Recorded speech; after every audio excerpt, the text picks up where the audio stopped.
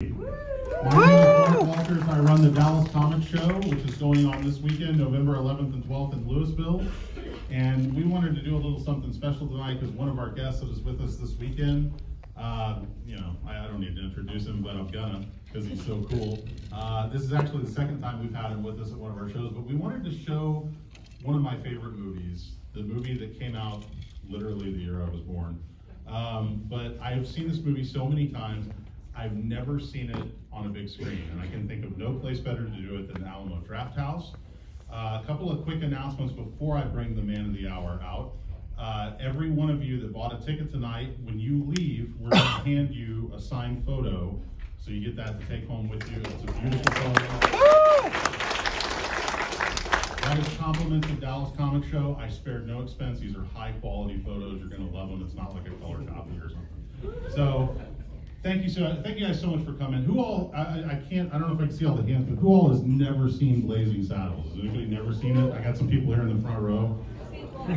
Yeah. Well, let me just say that by today's standards, it might be a little shocking to some of you. But just keep in mind that this film is actually a very smart commentary on racism and bigotry and sort of people being uptight and whatnot. So keep that in your mind when you see it and don't be just shocked, because I think there's a lot of really smart humor in here. Without further ado, it is such an honor to introduce this man. I've known him for years. I cannot tell you what a treat it is to talk to this man in person. And after this movie's over, we're going to have a Q&A, so we're going to be taking some of your questions, so stick around for that as well. And I know you guys are going to have questions after this movie, especially if you've never seen it. So, ladies and gentlemen, without further ado, the one, the only, Burton Gilliam.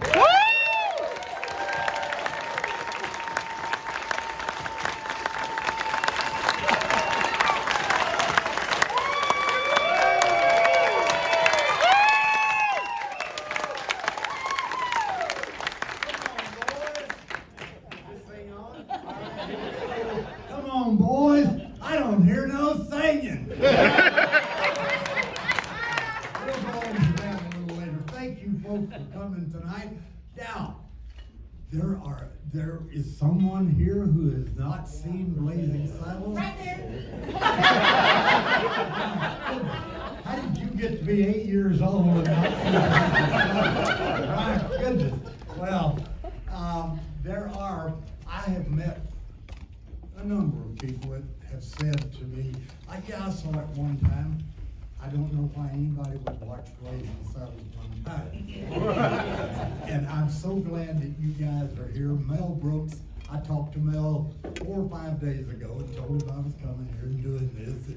And he's always so supportive. I mean, if there are 10 people there, he is thrilled that somebody is going to look at it again. So, without, as Mark says, further ado, we are going to present to you right now Mel Brooks' Blazing Saddles. Thank you guys for being out there.